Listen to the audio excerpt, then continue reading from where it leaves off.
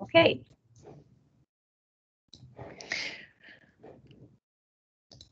So welcome everyone. Marina and I are happy to have you at this Art in Conversation seminar. Today's session is dedicated to learning from fiction.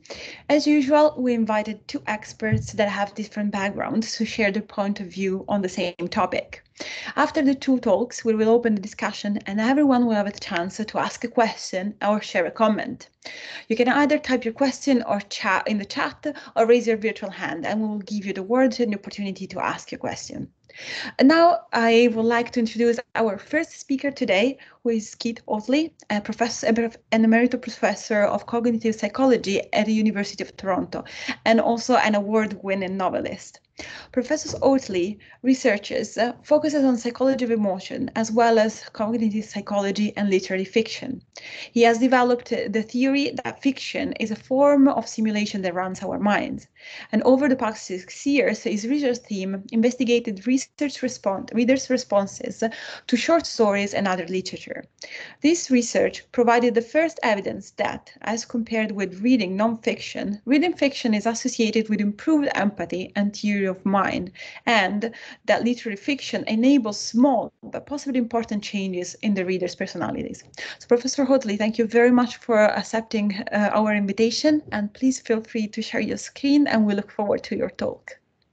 Okay, well, thank you so much, Marina and Nicole, for inviting me. So I love these conversations. It's very good to do this, even although it is a bit online. Okay, and I'm going to give talk for a couple of minutes, and then I'm going to show a slideshow, and then if that doesn't work, then you'll help me, Marina, right? Okay. So. Although in philosophy, okay, here's my talk. So although in philosophy, interest in fiction goes back as far as Aristotle's Poetics, until recently, fiction was of absolutely no interest in psychology, where it was thought of as a kind of description by a commentator without two ingredients that are thought essential in psychology. One is validity. Is this real and observable? And the other is reliability. Can it be replicated? And since it's clear that fiction's totally hopeless in both regards, it was of absolutely no interest in psychology. This, however, has changed, and it began in the last century. Maybe it started in Russia with the formalists, who showed how certain kinds of fiction could enable one to see a situation that was familiar, but in a surprising way, as if for the first time. And then, also early in the last century, I.A. Richards did a kind of experiment in which he had students write whatever came to mind about a set of poems in a literary class that he was teaching. And then he was followed by Louise Rosenblatt, who proposed that fiction is a kind of what she called mental exploration and transaction between a reader with the writer or literary character.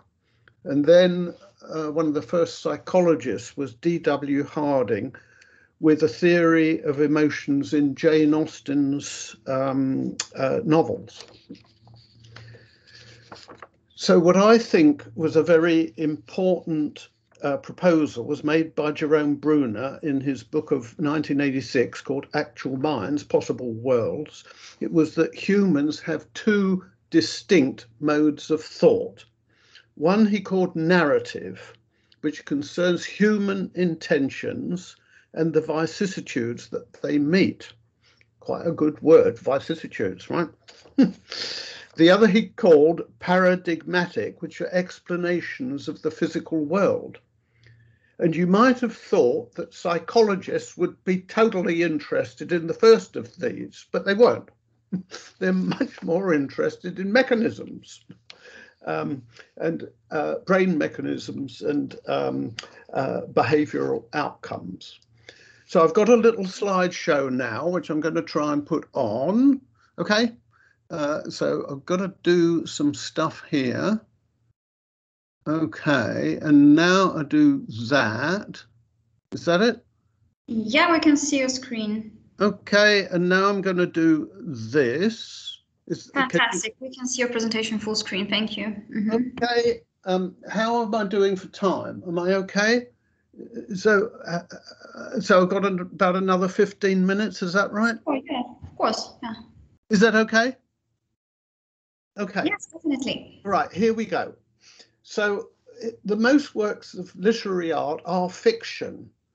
And although various people have talked about how poetry or fiction instructs, or Shelley said legislate, or tries to persuade, it has a message, what we think is that it doesn't do any of those things. It's an invitation for people to reflect and to think for themselves. And so fiction isn't description. You know, if you're an architect, you have to have a description of what a building is going to be like. And it isn't that. It's suggestion and it's simulation.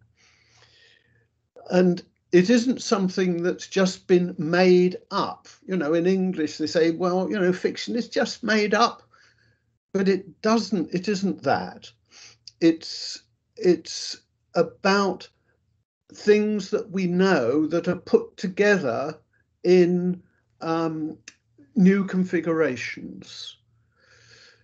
And we talk about those as simulations. So although that word is modern,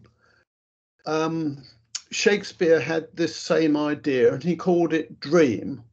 And what he meant by that is a play in the theatre is a model of the social world. And with this idea, he wrote A Midsummer Night's Dream. And once he'd had that idea, he couldn't stop talking about it. So at the beginning of Henry V, he wrote, you know, someone comes on and introducing the play and says, think when we talk of horses that you see them printing their proud hoofs in the receiving earth, for 'tis your thoughts that now must deck our kings.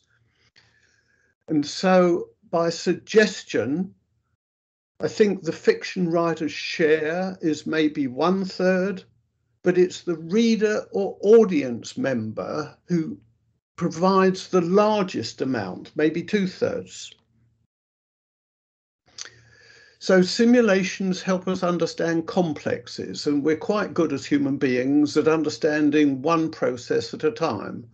So if we think of the weather, I say if there's a mass of cold air meets a mass of warm air, then the cold air cools down the warm air, and any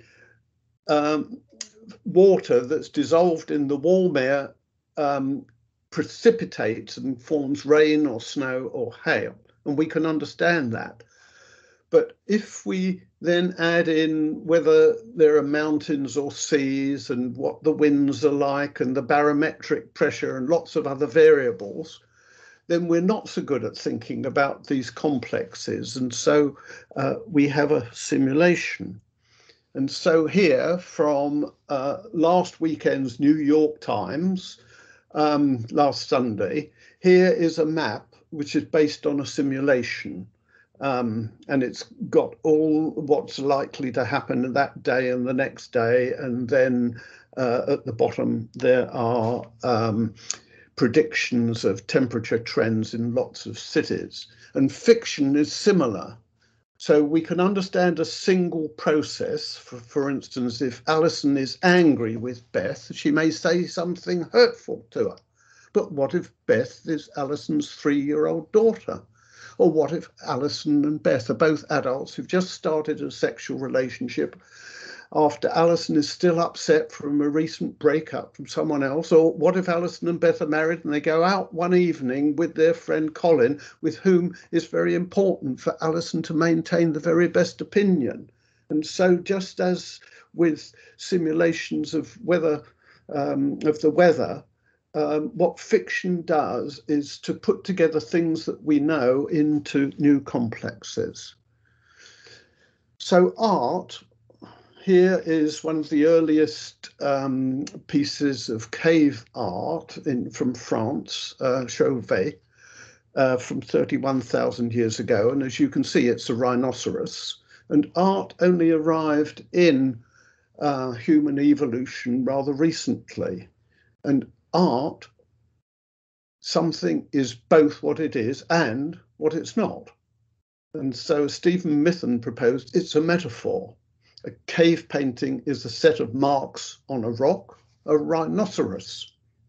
A burial mound implies a funeral in which stories are told of a person who is dead, but alive in memory or on another plane.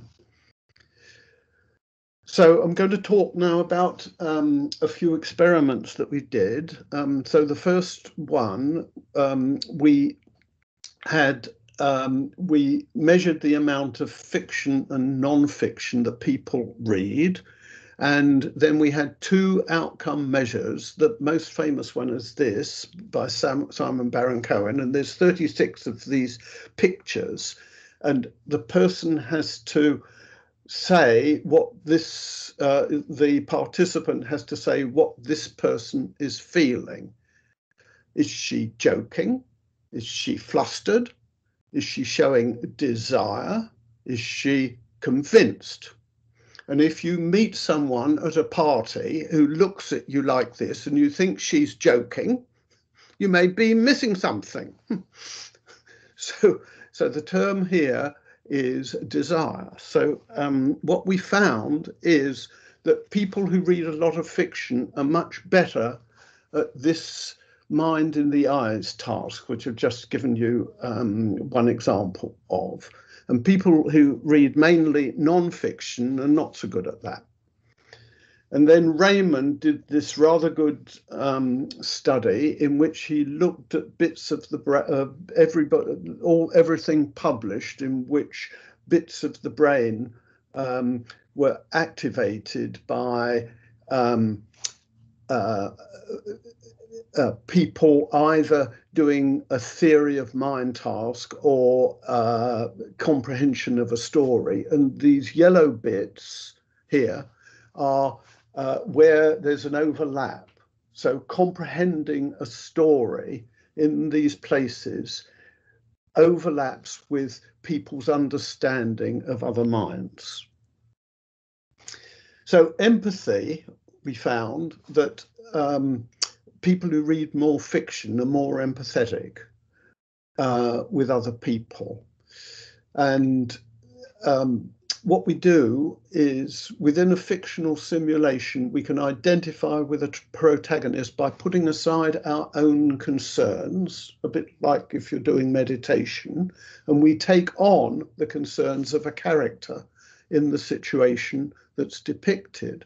And the emotions we feel there are not those of the character, they're our own emotions in the circumstances that that character is in. And then in a second set of studies, Maya Djikic and I, with some other colleagues, assigned people to read either Anton Chekhov's most famous short story, The Lady with the Little Dog, or a control text.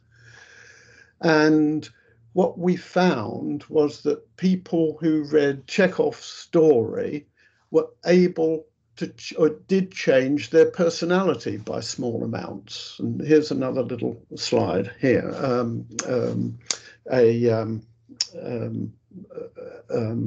a picture of that. So people in the condition that's called art were the people who read Chekhov's story.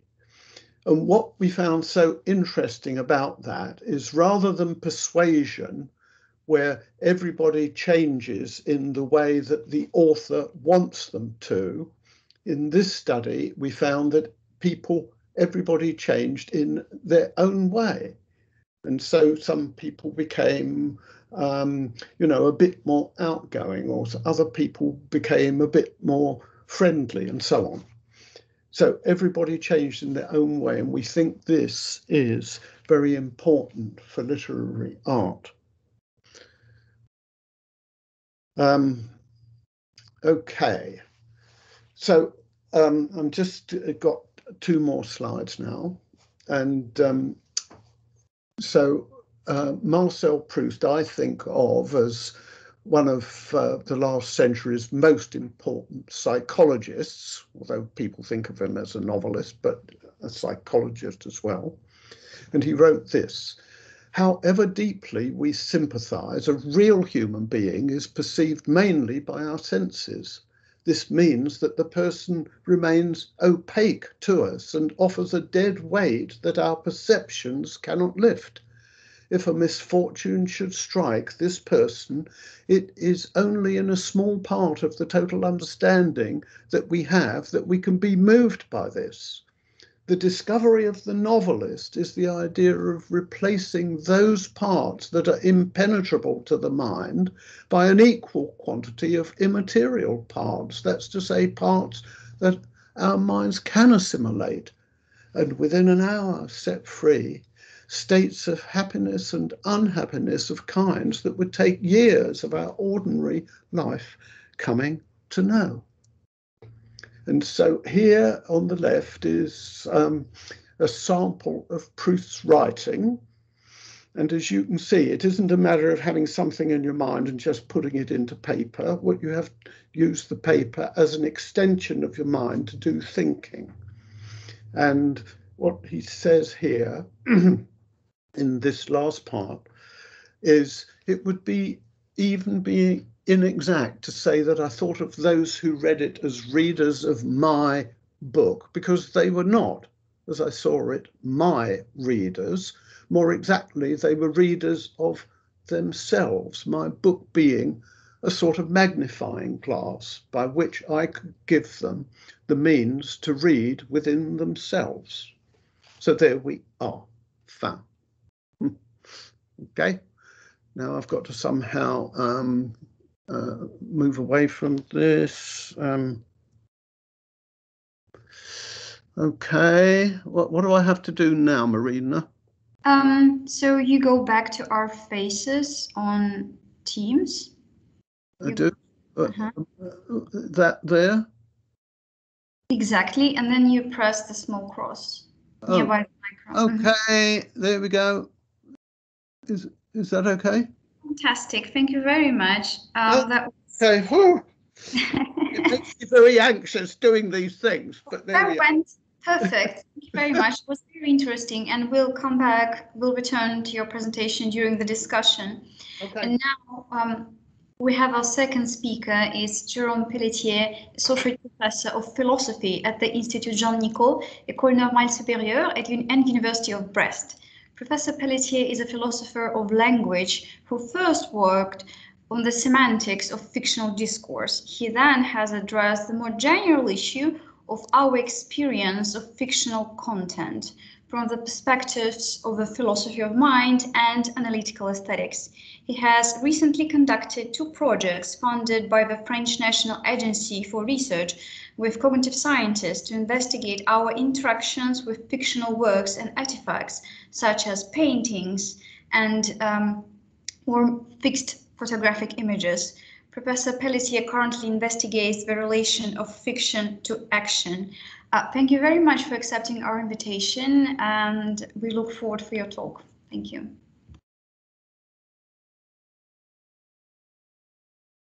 I see you are still muted. Can you please unmute yourself? Great. We can see your presentation now. Yes. Do you want to make it full screen? I will. I am. Yes. Fantastic. You are. Yes. Good. Thanks again. So the title of my presentation. So you'll see it. So at the bottom of the slide, it says quasi-emotion in responses to fiction. ? So a philosophical theory and a psychological study. So I'm trying to present, to confront a philosophical theory on quasi-emotion and a psychological study, which has something to do with quasi-emotions. It's a confrontation of philosophy and psychology on affective states. So I limit myself in this presentation to affective states because so in the announcement of the seminar, Nicole and Marina, you wrote, it's not yet clear whether cognitive and affective engagement with fiction is different from engagement with real life events. Okay, so actually I disagree a little bit with this presentation, at least in philosophy. I believe there is a kind of consensus in philosophy concerning cognitive engagement with the difference between cognitive engagement with fiction and out of fiction. Most philosophers and seem to endorse the view that cognitive engagement with real life events are based or is based on belief states, whereas cognitive engagement with fiction are not, for the most part, based on belief states. They are said by philosophers to be based on imagination states. So I think there is a kind of consensus on the nature of the cognitive engagement and the difference between our cognitive engagement with fiction, in fiction and out of fiction. Whereas, and I think that, so your announcement was very relevant concerning affective engagement with fiction, which in philosophy, it's not at all clear how to understand our affective engagement with fiction and its likely difference with our affective engagement with real life. So there is a wide variety of opinions in philosophy on our affective engagement. And so in this presentation, so I will limit myself to the question of our affective engagement with fiction and real events. And I will limit myself also to one philosophical view, which is Ken Walton's quasi-emotion theory, and to one psychological study, actually, which is the one I co-conducted on this question, on the question of the difference between affective states in response to real events and to fictional events. So it is the 2016 study which has been published by Pelletier and colleagues, including me. So why do I confront this philosophical theory on quasi-emotion and this psychological study? Because there are two defenses of what I call the difference view, or the different thesis, which is a thesis that there is a difference between affective engagement in and out of fiction. But there are two different ways of defending this a philosophical way and a psychological way. But in the end, only the philosophical theory claims that we are entitled to endorse the view that we are talking here of two kinds of emotion states, quasi-emotion in fiction and emotion out of fiction. So only the philosophical theory claims that we could classify in two different categories affective states in response to fiction and to real events. This is not the case of the psychological theory. Okay. So we have here two perspectives on what I call the difference view concerning our affective engagement in and out of fiction. The philosophical perspective of Ken Walton, which says that there is what we can call a constitutive difference between two kinds of emotion, between quasi-emotion and emotion. In a way, quasi-emotion, that is affective states in response to fiction, are not made of the same stuff, are not constituted in the same way as affective states, which are called emotion, in response to non-fiction. So it's a constitutive thesis Walton is defending. Whereas the psychological perspective is different. It supports so a different view. That is, it registers an important difference between emotions in and out of fiction without supporting the constitutive philosophical thesis on two kinds of emotion. So would this comparison between these two approaches matter for Walton's philosophical theory? So that's the question I am asking in this presentation. And so let's see. So let's start with the philosophical theory of Ken Walton on quasi-emotion. So Ken Walton is imagining a cinema viewer he calls Charles, and Charles is watching a sci-fi movie with a green slime. And so a fearful, frightening green slime. And so when Charles is seeing the green slime on the screen, somehow facing him, Walton claims that Charles quasi-fears the slime, which is counterintuitive. We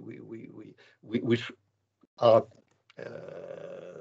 supposed to think that Charles fears the slime, just not quasi-fears the slime.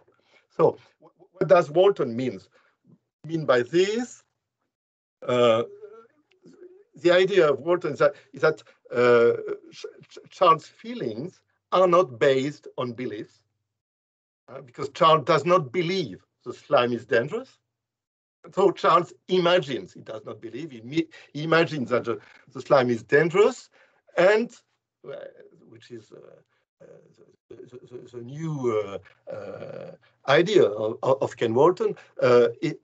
Charles also imagines of his feelings that there are feelings of fear. For that reason, Charles' feelings of fear are said to be states of quasi-fear, because, so in Ken Walton's lexicon, they are being taken into a game of imagination that Ken Walton described as a game of make-believe. They are being taken, his own feelings, he takes his own feelings into a game of make-believe. Charles plays a game of make-believe with the images on screen, so a perceptual game of make-believe, and he also plays an affective game of make-believe with his own feelings while watching the movie. In the end, Walton claims that Charles does not experience feelings of fear, but quasi-fear feelings. So feelings of fear are not the kind of affective states that Charles is experiencing. He's just experiencing quasi-fear feelings, of which it is true that fictionally there are feelings of fear, that make-believedly there are feelings of fear. So this is part, the quasi-emotion theory of Ken Walton is part of a large and very impressive philosophical theory about what he calls the generation of make-believe truth by representational works of art. But the things to understand that for Walton, there is a kind of conceptual connection between quasi-emotional states and the appropriate cognitive attitudes to fiction. Quasi-emotion is what should be felt in our rational interactions with fiction. So it's really a constitutive thesis about the nature of quasi-emotion. about the nature of affective states. And for that philosophical claim, Walton does not bring in any empirical support, but he does not need to bring any empirical support because it is a philosophical, conceptual claim he is defending in his quasi-emotion theory. Now let's go to the psychological study of 2016. So in this study, we tried to test experimentally whether there are differences between affective states in fiction and out of fiction. We use stimuli that were visual clips. So under these aspects, they are very close to Walton's example, which is a cinematic visual example of green slime on the screen. But they are very different from a movie because they were very short. They lasted 4 or 5 seconds. And so these clips, and they were silent.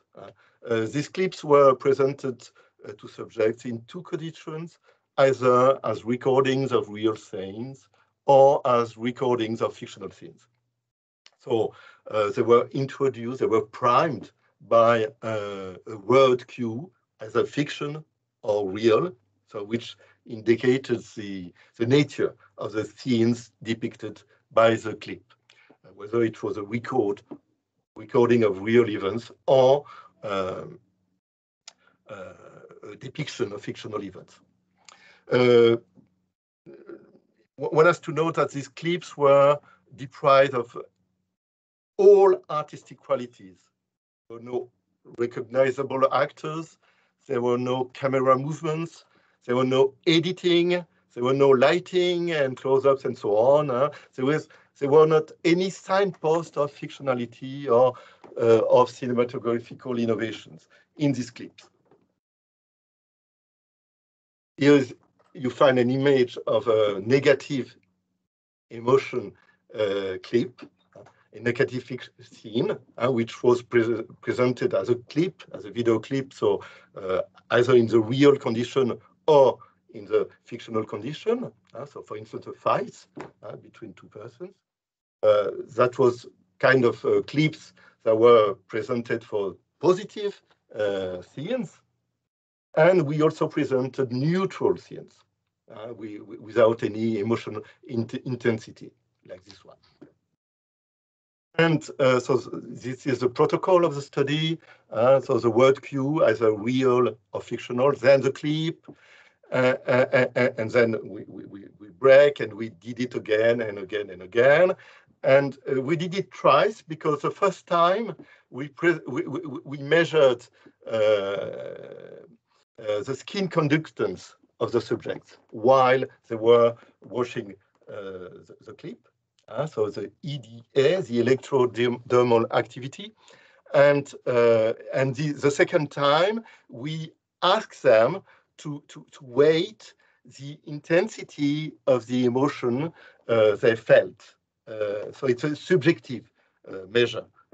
We ask first a physiological measure, EDA, and then a subjective measure of affective intensity. So what is our main result? It concerns mainly negative emotions. We found that, so in the fiction condition, when the clips were presented as fictional, negative emotions were physiologically nearly identical to emotions and to clips presented in the real condition. But very significantly, they had attenuated subjective feelings relative to emotional response in real condition. So that was mainly the case for negative emotions. For positive emotion, it was less clear, even if it goes in the same direction. But the difference between the 2 kinds of experience were not as strong, as robust as it was with negative scenes. But it goes in the same direction with positive scenes also, and positive emotions.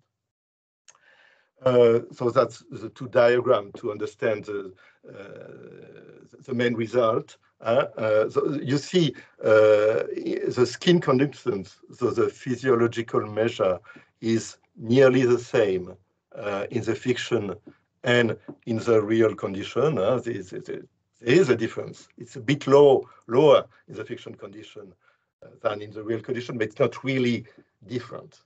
It's not significantly different.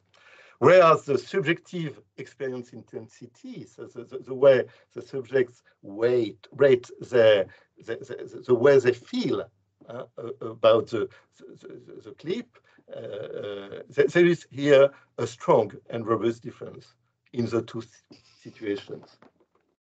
And there is an attenuation, a strong attenuation of the feeling of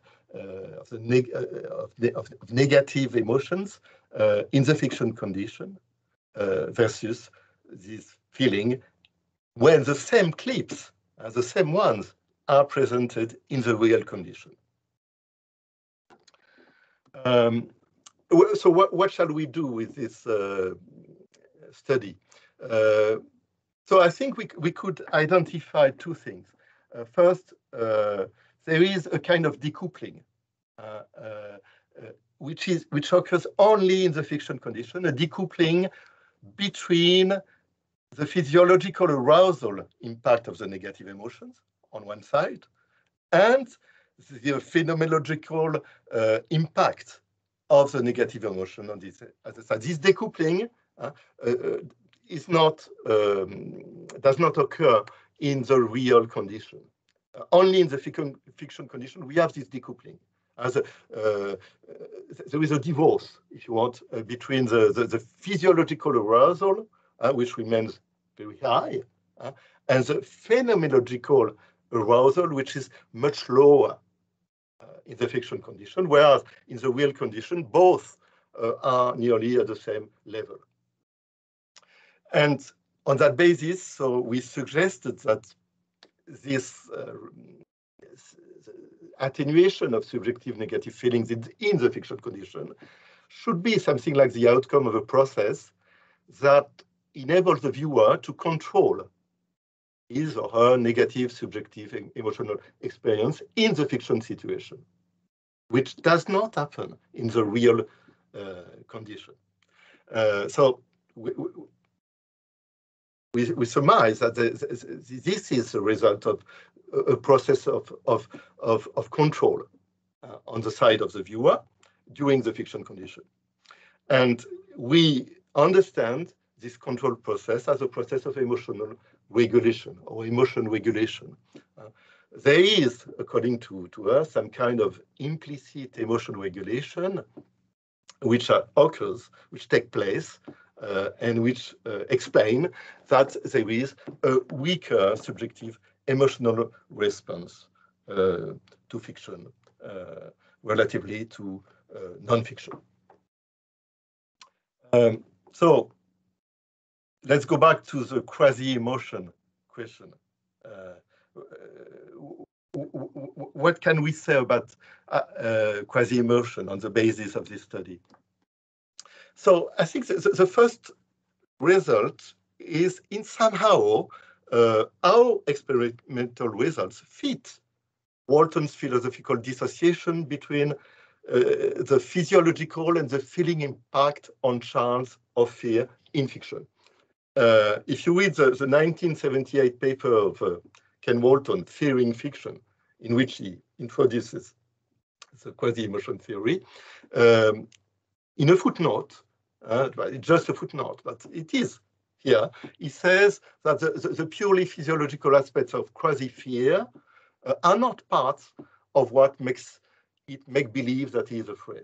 So for Walton, only the feelings of Charles are said to be modified by the fictionality of the moving sense he is watching, not the physiological aspect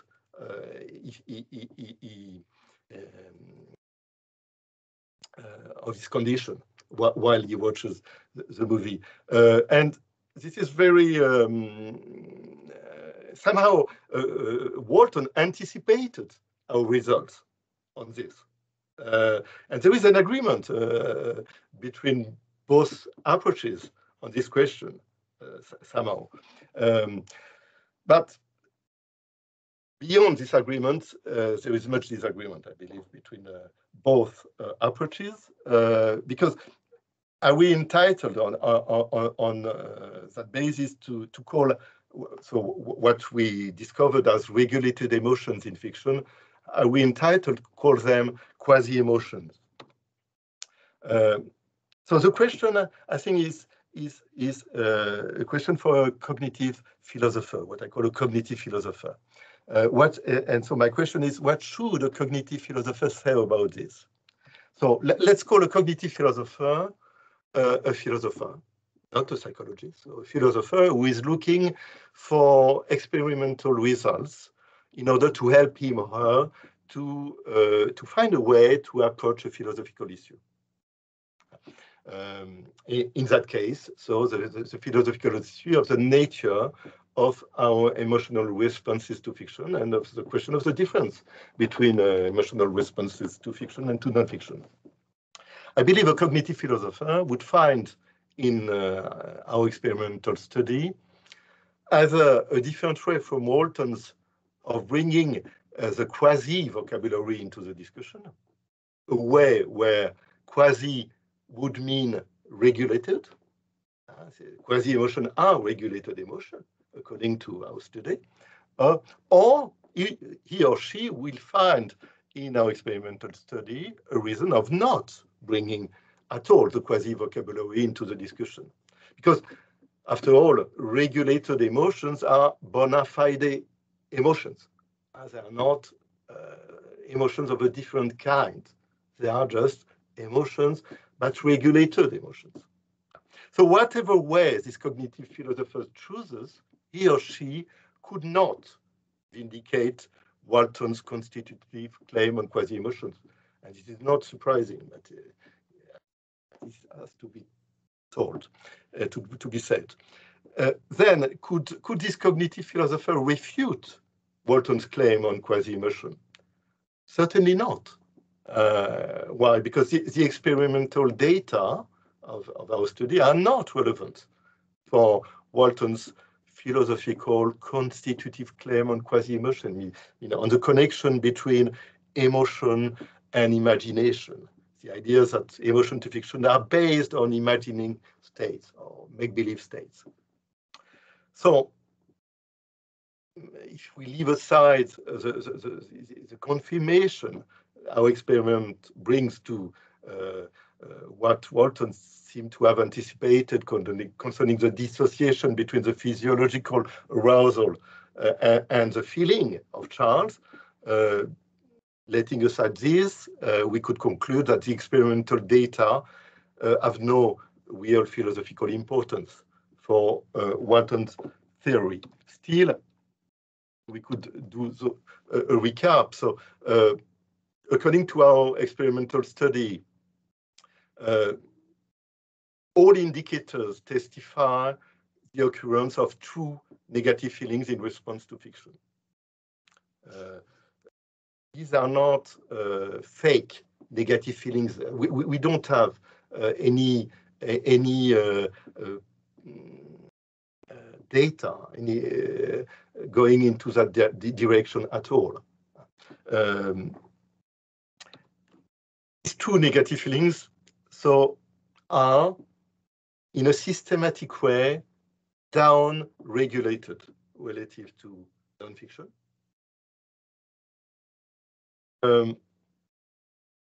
So the cognitive philosopher could label these emotions in fiction as quasi-emotions, but in a non-Waltonian sense,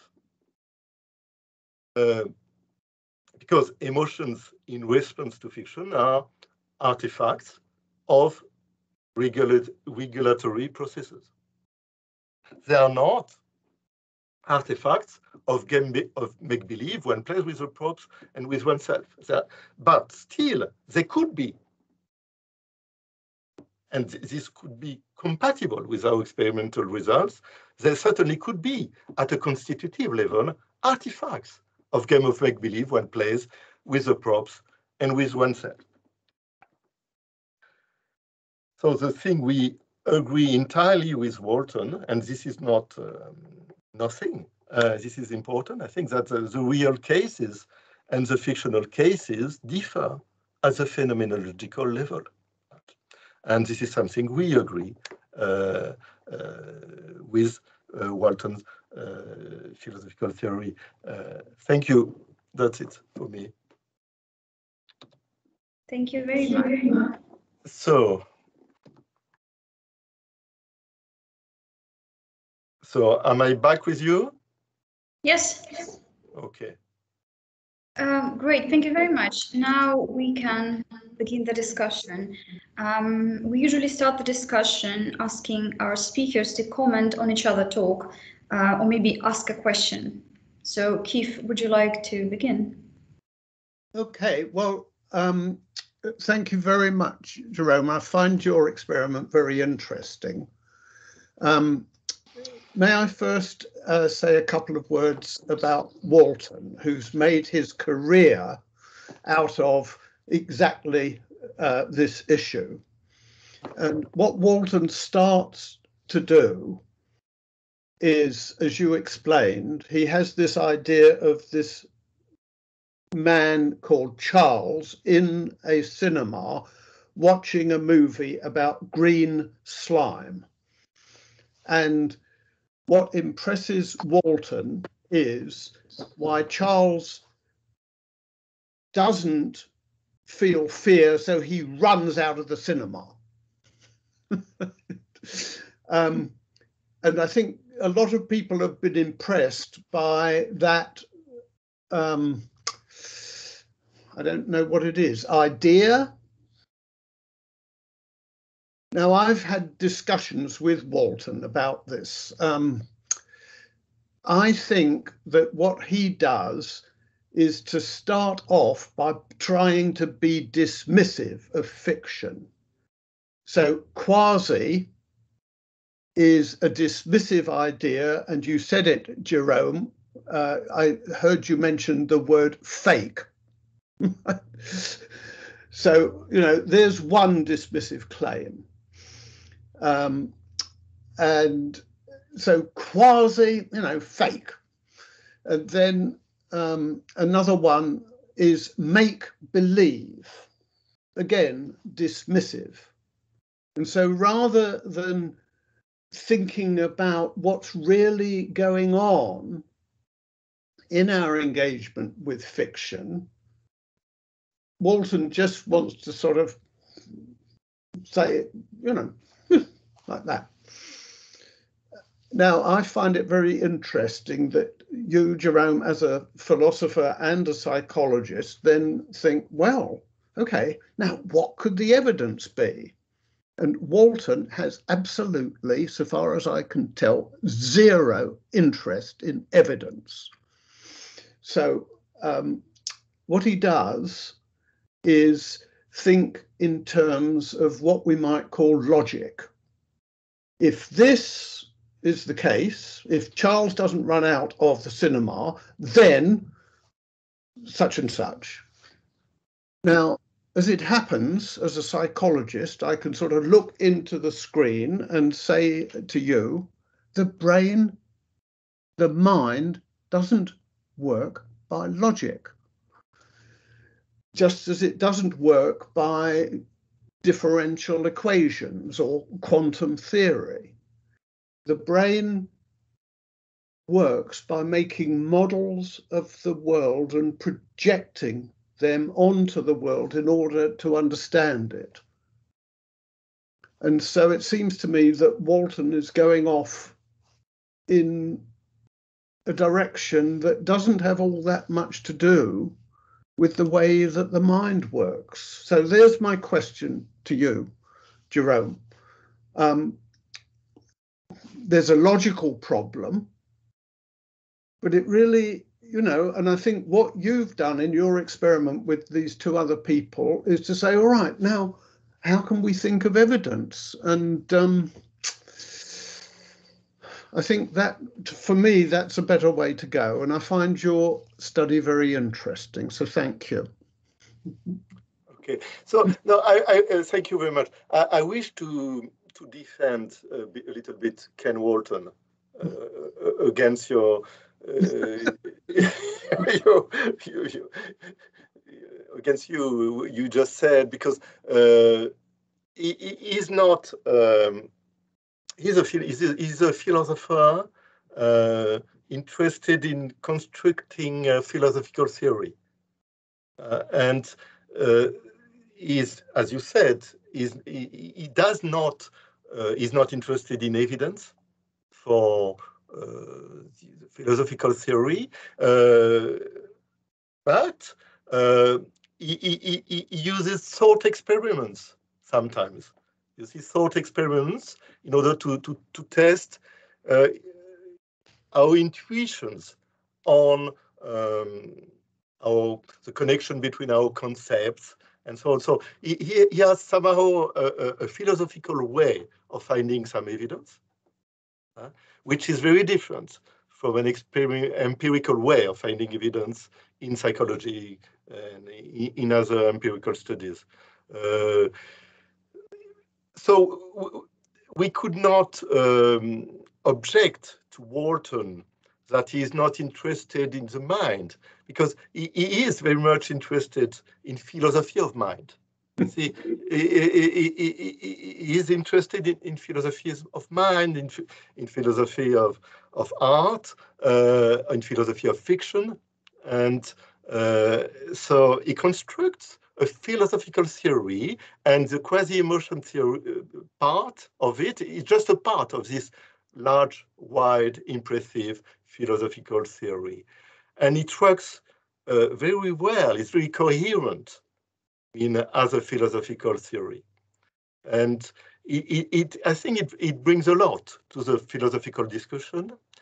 And also, it can lead some philosophers like me to try to see whether there is a cognitive basis about this, if there is or not, or there is not a cognitive basis. And actually, we found some cognitive basis of this distinction he mentioned in a footnote between physiological impact of emotion and the feeling of emotion in fiction. There is a dissociation, and we found some evidence for that.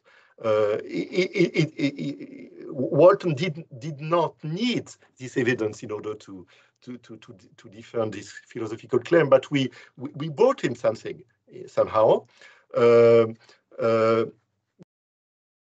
It's very difficult to understand the articulation between philosophy and psychology, to see how it could somehow interact, which is my idea. There is a possible interaction.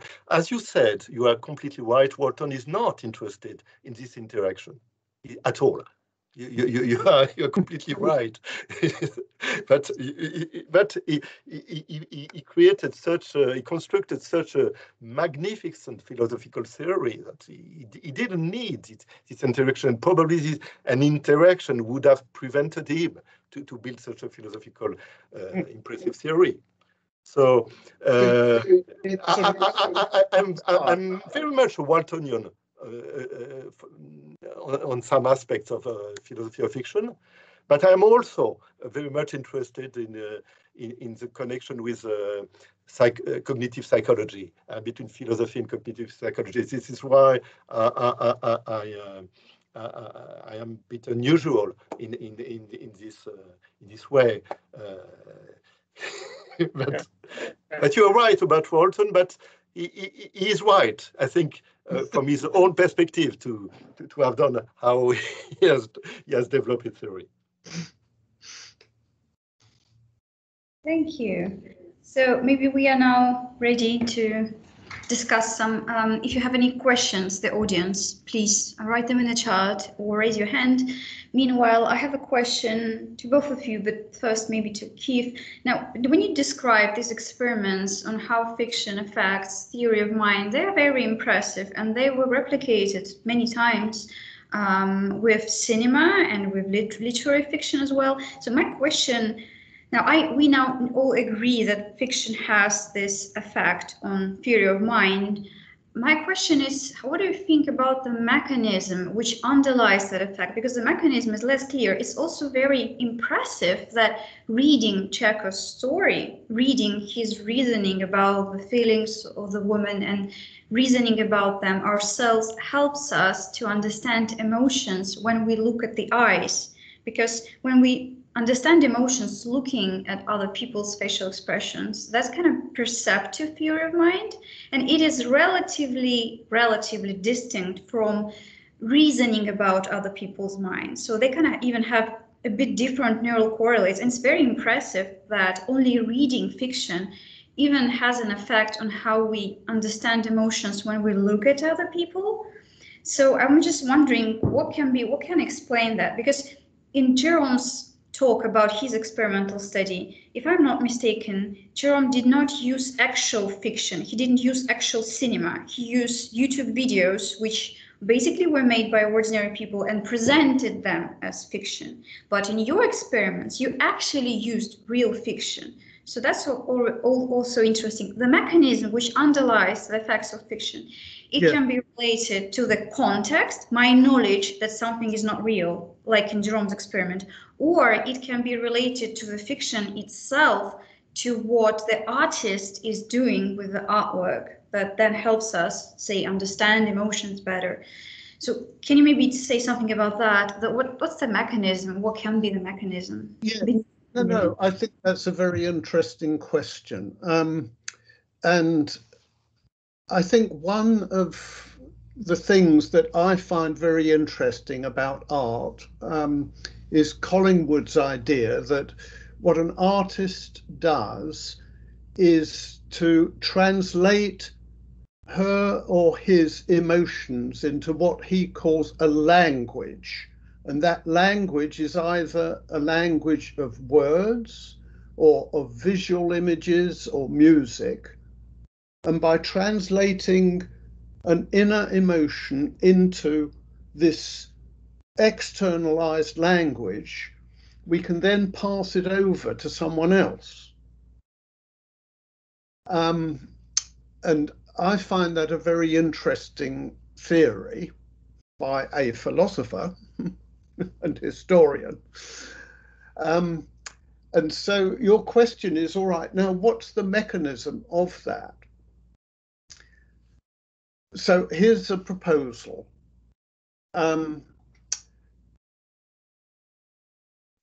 What we human beings can do, as I'm now looking out, I can see, I'm looking north in Toronto, I can see buildings, I can see cranes and so on. And I can have thoughts about these buildings. And what Andy Clark said is that one of the evolutionary moves that we humans have made is the ability to have thoughts about thoughts. And in fiction, what we are presented with, either in these translations of words or visual images or music, or sometimes all three together, is a way of enabling us to have thoughts about these ideas that wouldn't otherwise have occurred to us. And so, although there is some difference between movies and reading, Melanie Green, who lives, not too far away from where we are in Toronto, in Buffalo, has shown that these differences between movies and novels are really relatively small. I mean, there are some differences, but the inner essence isn't quite right. The inner meaning of them is a kind of invitation to say, all right, now you readers or audience members or viewers, what do you think and feel about this? And so it's a kind of extension of our ability not just to see and perceive, but to think about other people and what their relation is to us and what would we do in that kind of situation. So I think it's that's the kind of direction I think I would go in. Does that make sense? Yes, thank you very much. It's very interesting. Yeah, thank you. That question about mechanism is always very complicated, not an easy one. Thank you. Good. Shall I ask a question? Sure. Yes. Mm-hmm. Okay. I'm afraid you go too wide in your explanation. I mean, you bring art, narrative, and fiction together, and I think fiction is a special case. Mm-hmm. And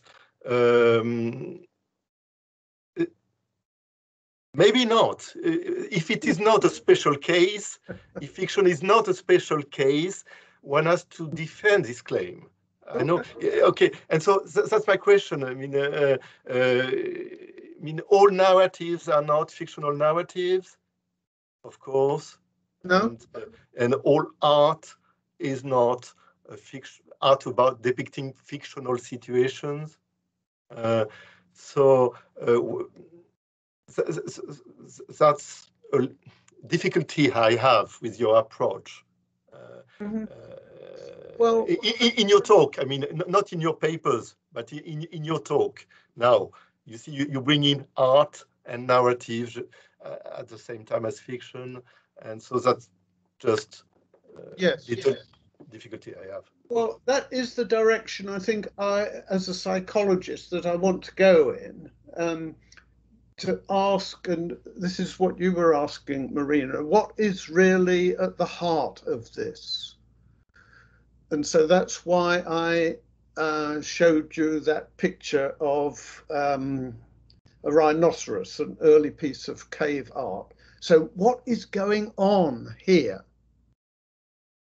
And I think the idea that art is a kind of metaphor, this is something which is a not something. And what we're doing there is to invite people to make an association that they might not otherwise have made. And so rather than merely just looking out at the world in the way that Proust was arguing, what fiction and other kinds of art do is to translate something that we might not have thought about into a way that we can think about it.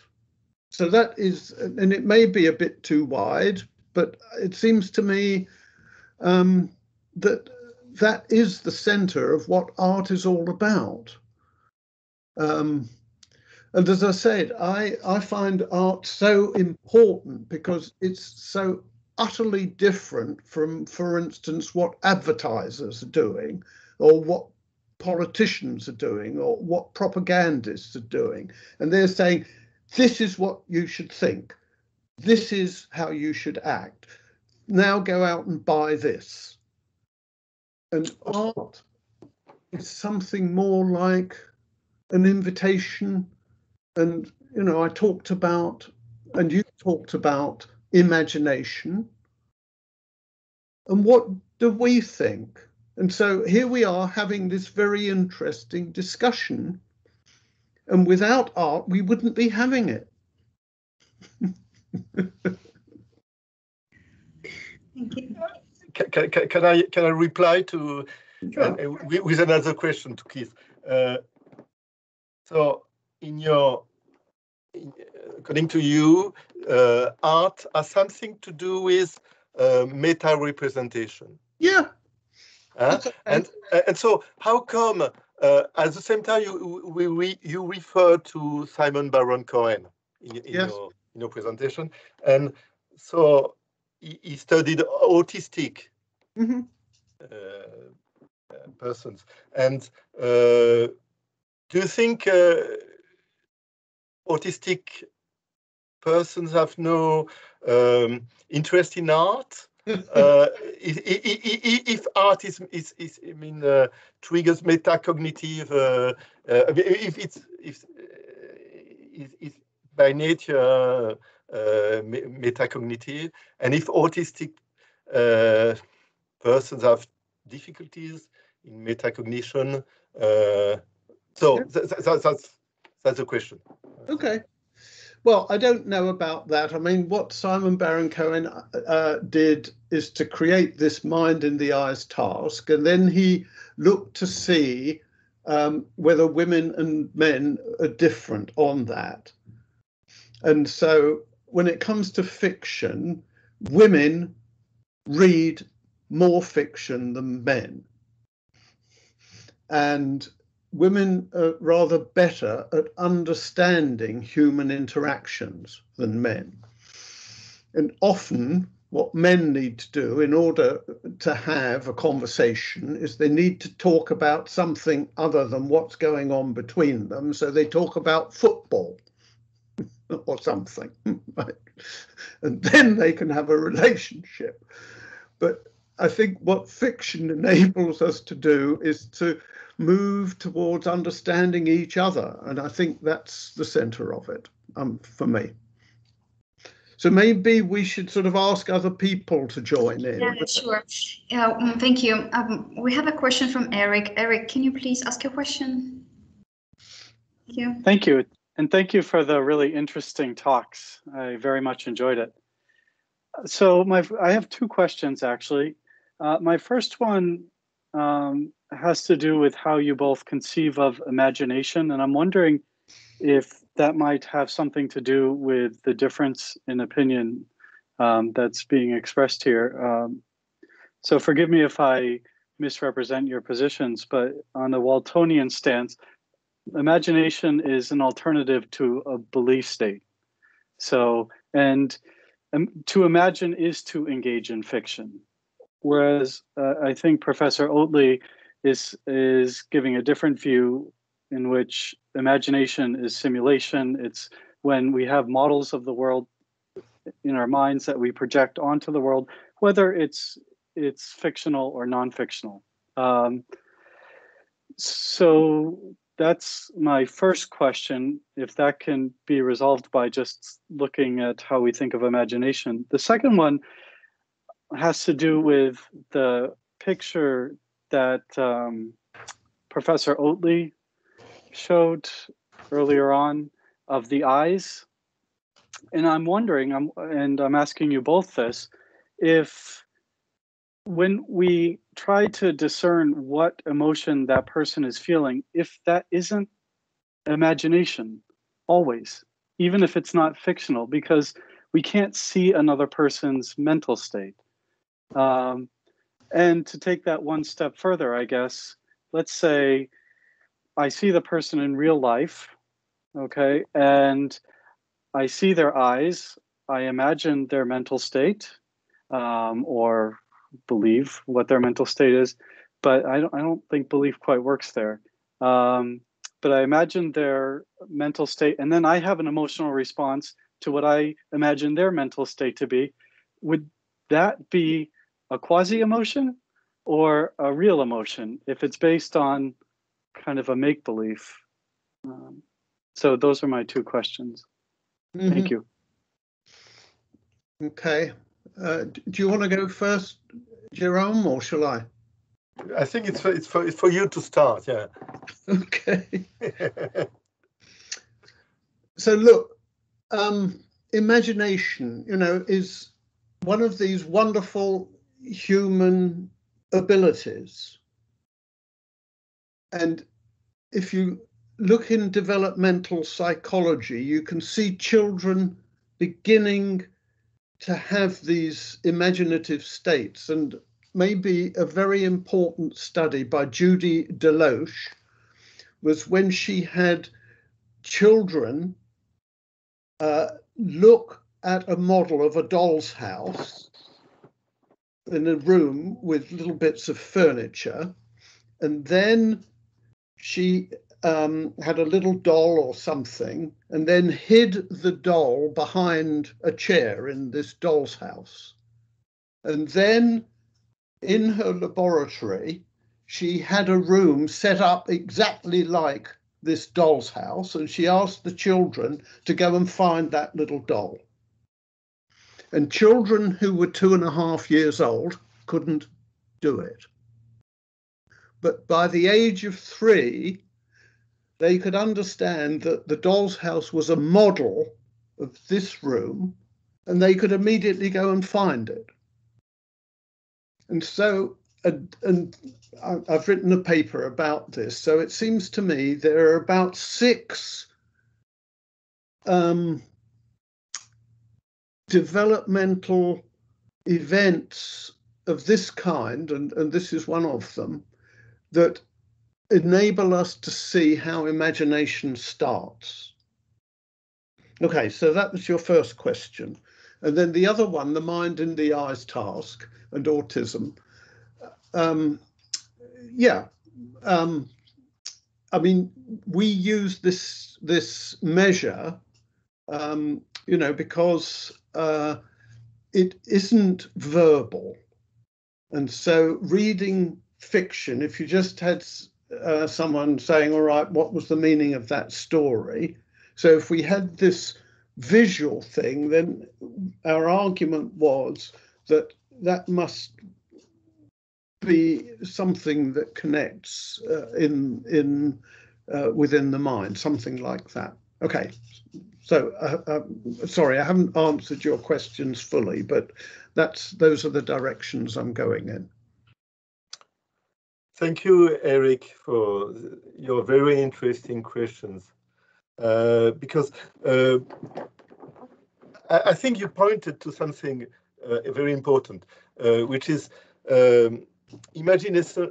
I mean, to bring in the philosophical discussion, imagination as a criterion of fiction is very problematic.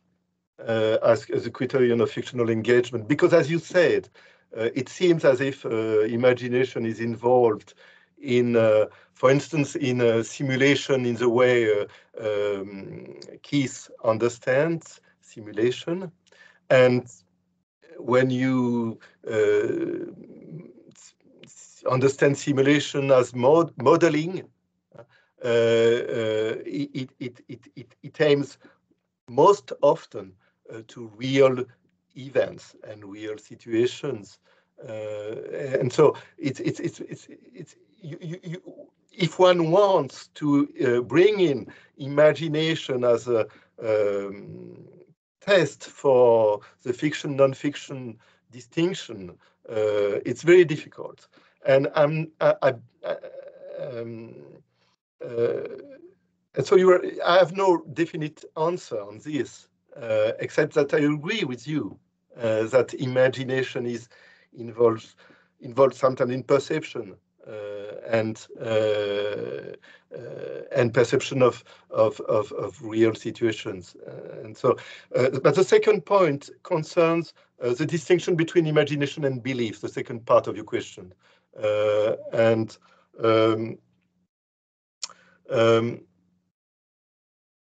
I'm more confident on this than you seem to be confident.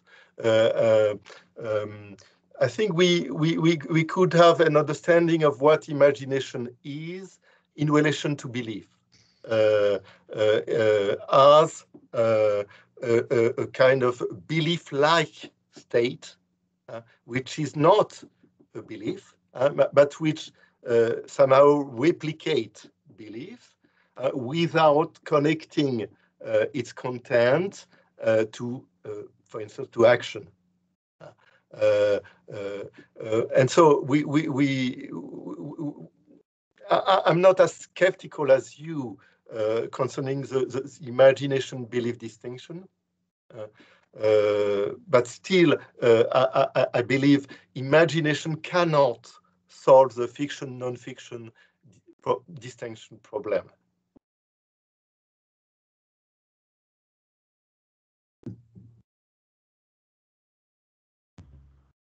Thank you. I don't know, Eric, if you wanted to respond to this. No, that was good. Thank you for your explanations. I appreciate it.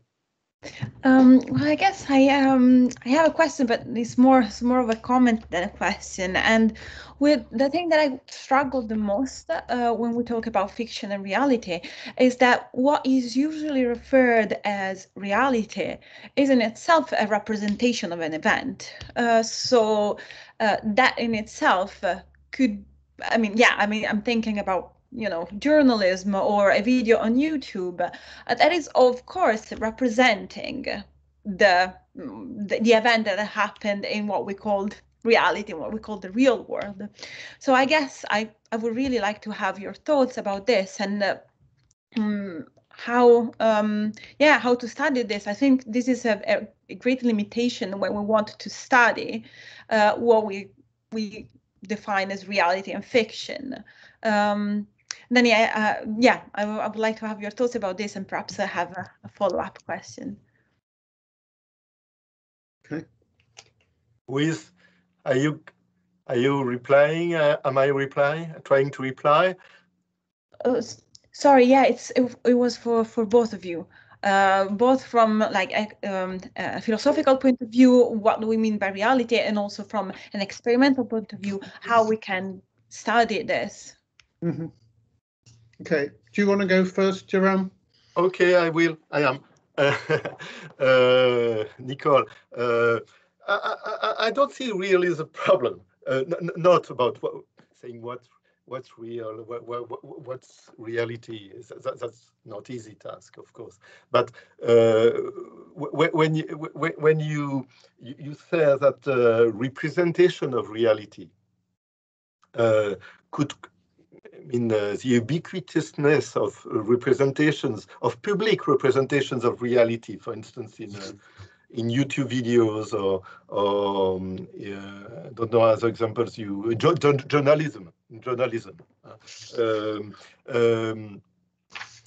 does not really create difficulties for philosophers of fiction, because there is a clear distinction between the fact that a video or a journalist selects aspects of reality in order to present these aspects to readers or to viewers. This selection process is of course necessary in order to present something to somebody. You select the information you present. It does not mean that this information is fictional at all. Mm-hmm. It does not create real difficulty with this.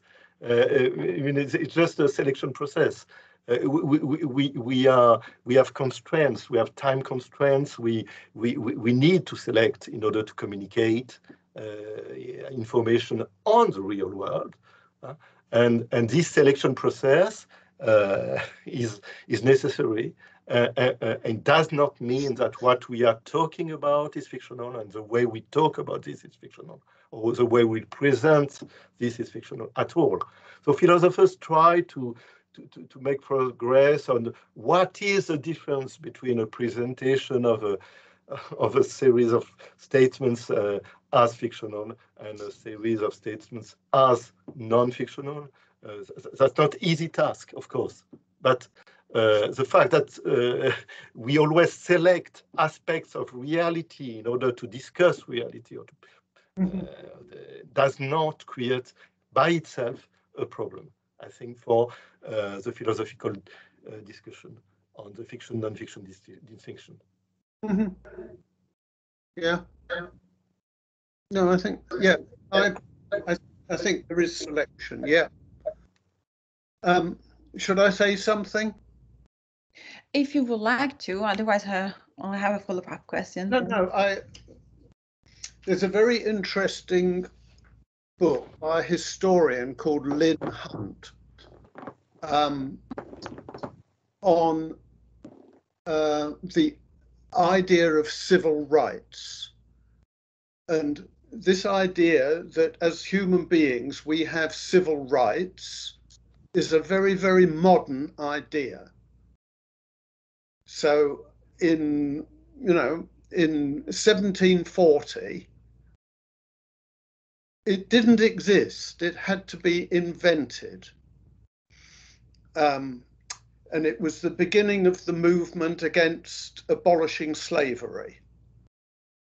And there were two processes that enabled that to occur. One was the invention of newspapers, and what you were saying about journalists saying, sorry, I live in this. We're conducting a test of the fire alarm system. Please disregard. No worries. Attention, may I have your attention, please? This is custom fire. We're conducting a test of the fire alarm system. Please disregard the alarm. Okay, thank you.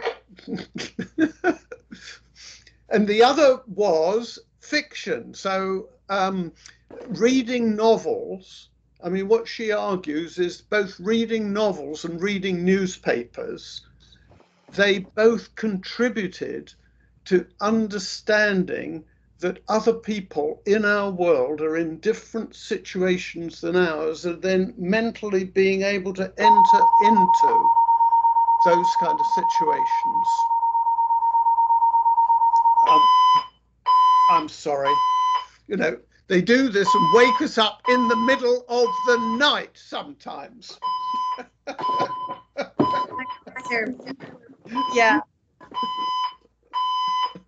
Just wait a few minutes. It'll stop in a moment.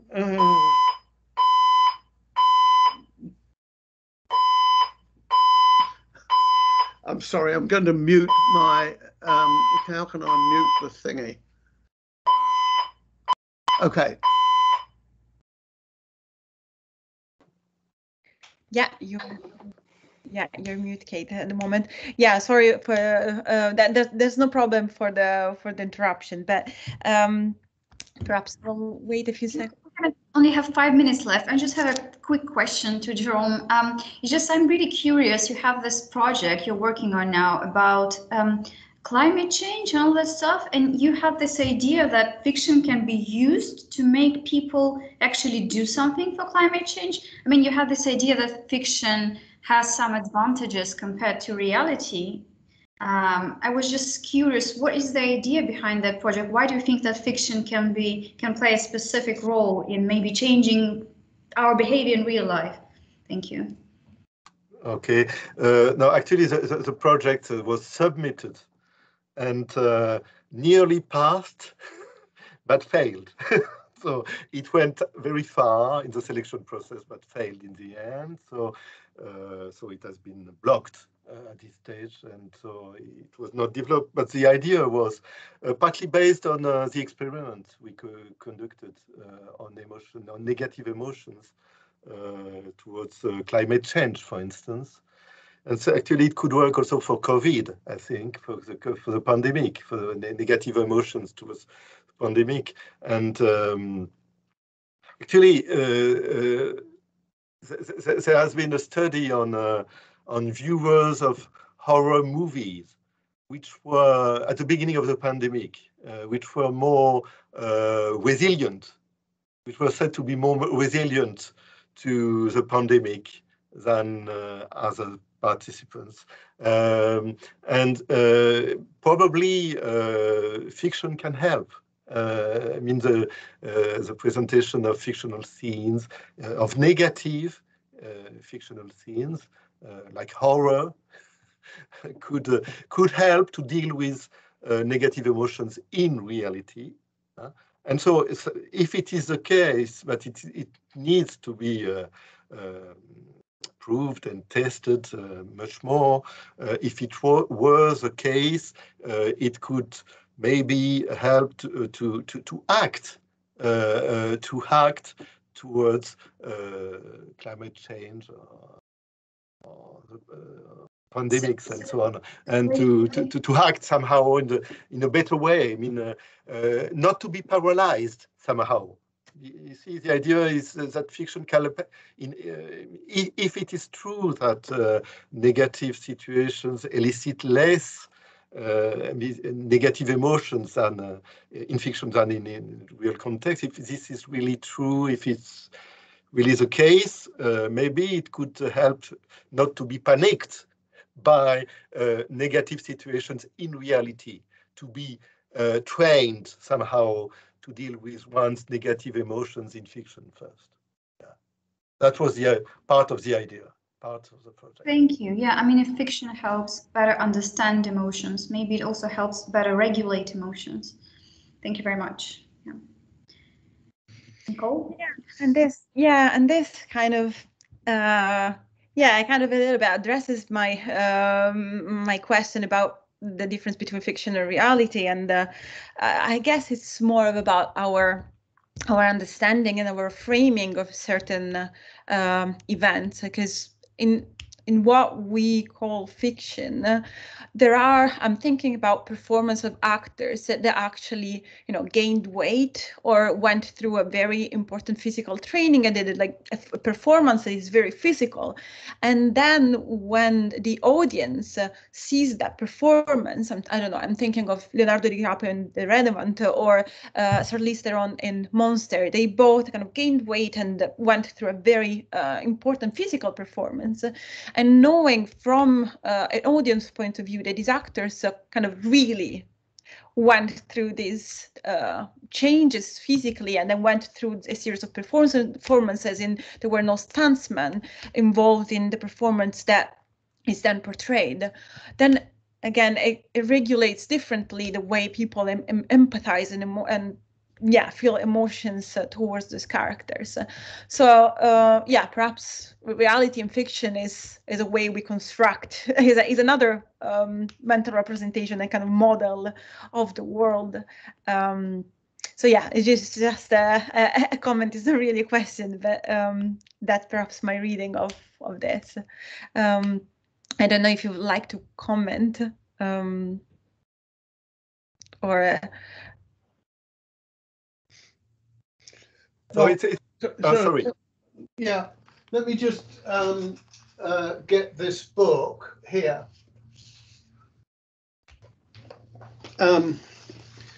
So you see, do you know this book, Jérôme? Inventing. No. That would be very relevant to your idea about climate change. You see, because 250 years ago, nobody believed that, you know, this is a philosophical term, believed that we had human rights.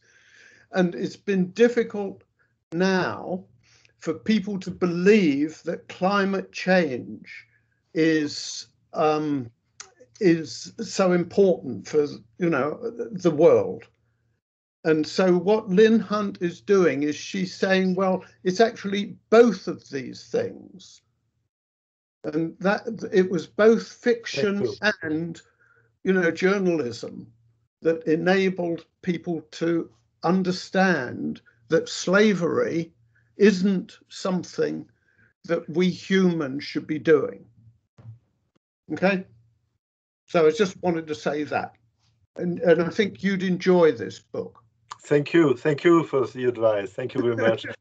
And so, Nicole, I'm not sure I got your commentary well enough to comment on your commentary, but is it a question of identification with a fictional character? Because for philosophers, that's interesting. I mean, the impersonation of the actor of his or her fictional character.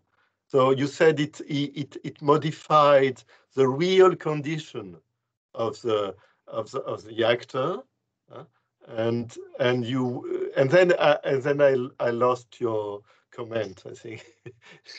I guess I wanted to say that even in fiction, we can have kind of a reality condition.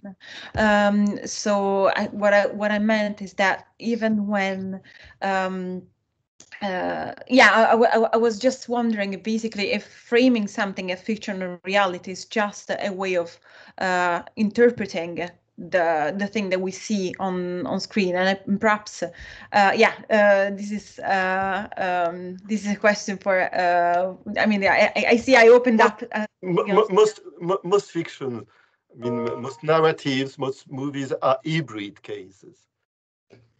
They are mainly depiction of the real world with some intruders. You see some fictional characters and some fictional places which are brought into the real world. So fiction is a very difficult object also for that reason, because it's hybrid by nature. Thank you very much for your reply, and thank you very much both for your talk. We ran out a little bit out of time, so I just would like to remind that next week we'll have a multisensory perception and art seminar, and I'm gonna stop the recording now.